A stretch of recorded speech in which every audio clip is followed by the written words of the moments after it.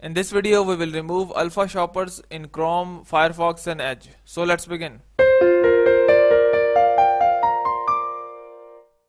So we are facing the error of alpha shoppers on different browsers including Chrome, Firefox, Edge that redirects our browsers on the startup to alphashoppers.com. So to remove the error, what we have to do is just go and install a single piece of anti-malware software and here search in for malware Fox. So here we have software with the name of malware Fox.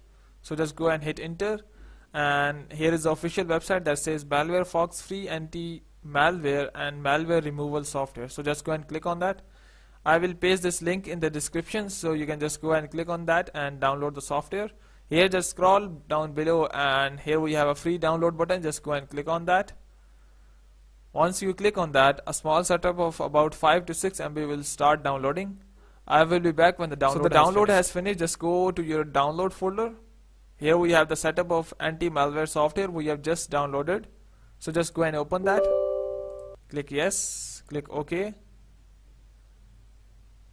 And it will take a small time for installation of the anti-malware software. Here just go and click on next, agree, click on next, next, and the installation will be completed in few moments. So once the installation is complete, it will automatically start updating to the latest version. It will take some time depending upon your internet connection.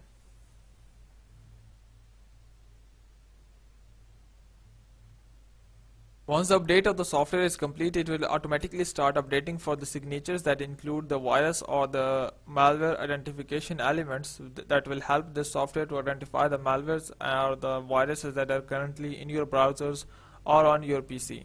So just give it a time to update the signatures. Once updating the signature is complete, just go and click here on scan, and it will automatically scan whole of your computer including your browsers, Chrome, Firefox, Edge or any other browsers, and will remove any potentially harmful or unwanted software. So just go and wait for it to complete. Once the scan is complete, hope your problem will be solved.